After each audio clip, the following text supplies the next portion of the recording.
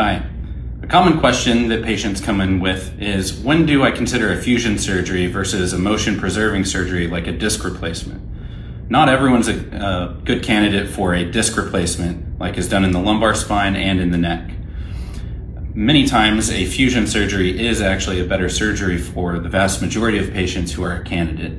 Reason being, the disc replacements provide little stability in addition to what you already have. And so if there are any signs of instability, then you typically are pushed towards needing a fusion surgery. Another consideration is, where are the tight spots in your spine? Are they in the canal? Are they around the nerve roots? Or are they further out lateral?